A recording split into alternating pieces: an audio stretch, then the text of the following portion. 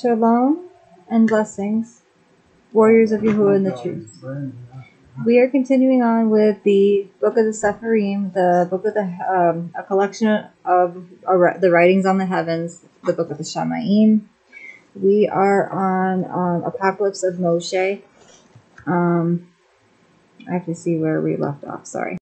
We are on verse 21. And I cried out in that very hour, Adam, Adam, where are you? Rise up, come to me, and I will show you a great secret. But when your father came, I spoke to him words of transgression, which have brought us down from our great glory.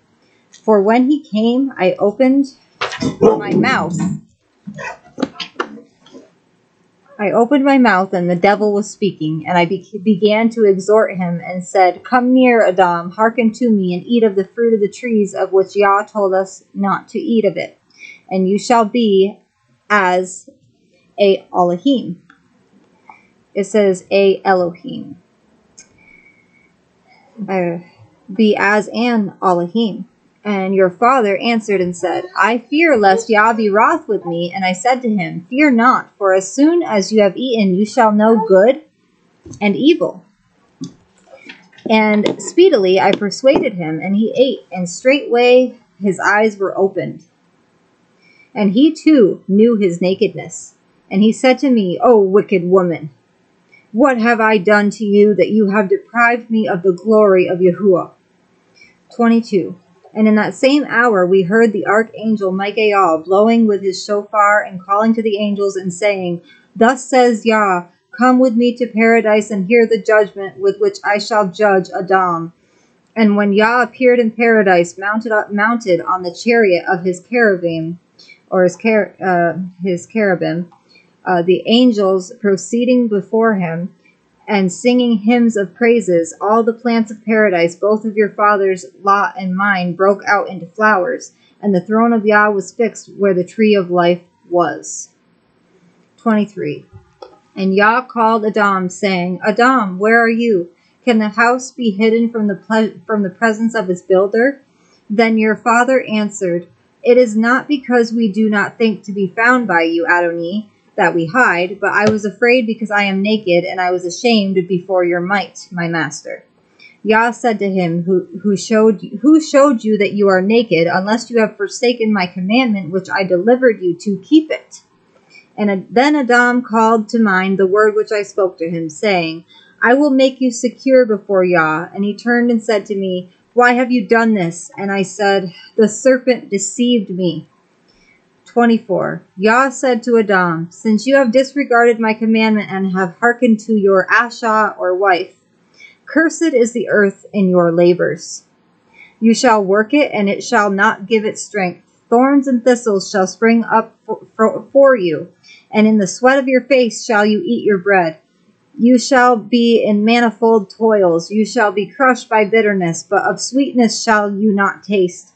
Weary shall you be, and shall not rest. By heat you shall you be tired. By cold you shall be straitened.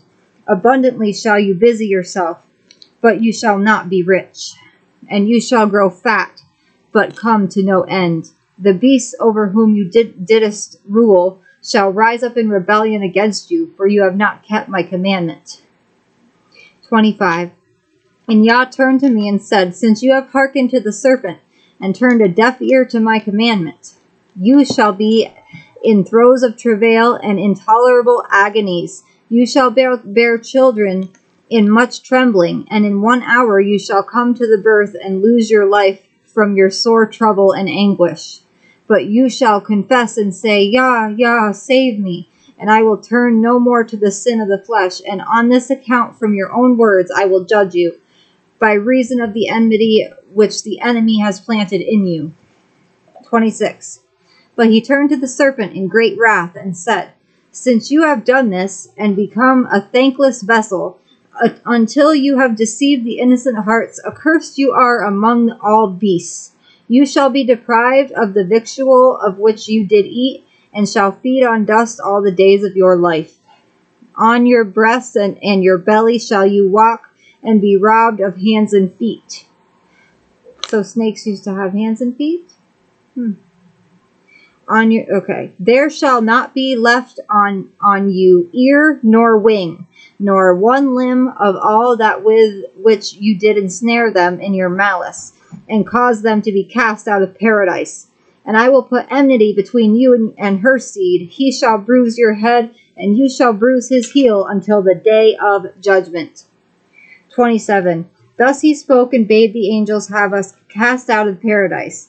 And as we were being driven out amid our loud lamentations, your father Adam besought the angels and said, Leave me a little space that I may entreat Yah, that he have compassion on me and pity me, for I only have sinned. And they left off driving him, and Adam crying aloud and wept, saying, Pardon me, O Yah, my deed. Then Yah said to the angels, Why have you ceased from driving Adam from paradise? Why do you not cast him out? Is it I who have done wrong, or is my judgment badly judged? Then the angels fell down on the ground and worshipped Yah, saying, You are just, O Yah, and you judge righteous judgment. 28. But Yah turned to Adam and said, I will not suffer you hereafter to be in paradise. And Adam answered and said, Grant me, O Yah, of the tree of life, that I may eat of it before I am cast out. Then Yah spoke to Adam, You shall not take of it now, but I have commanded the cherubim with a flaming sword that turns every way to guard it from you, that you shall not taste of it. But you have the war which the adversary has put into you. Yet when you are gone out of paradise, if you should keep yourself from all evil as one about to die, when again the resurrection has come to pass, I will raise you up, and then there shall be given to you the tree of life. 29. Thus spoke Yah, and ordered us to be cast out of paradise. But your father Adam wept before the angels opposite paradise, and the angels said to him, What would you have us to do, Adam? And your father said to them, Behold, you cast me out. I pray you, allow me to take away fragrant herbs from paradise, so that I may offer an offering to Yah after I have gone out of paradise, that he hear me. And the angels approached Yah and said, Ya'el, eternal king, command Adonai, that there be given to Adam incense of sweet odor from paradise and seeds for his food. And Yah bade Adam to go in and take sweet spices and fragrant herbs from paradise and seeds for his food. And the angels let him go, and he took 4 kinds, crocus and nard and calamus and cinnamon, and the other seeds for his food. And after taking these, he went out of paradise, and we were on the earth. 30. Now then, my children, I have shown you the way in which we were deceived, and guard yourselves from transgressing against the good. 31. And when Chuah had said this in the midst of her sons, while Adam was lying ill and bound to die after a single day from the sickness which had fastened upon him, she said to him, How is it that you die and I live? Or how long have I to live after you are dead? Tell me. And Adam said to her, Do not reckon of this, for you will not tarry after me, but even both of us are to die together, and she shall lie in my place.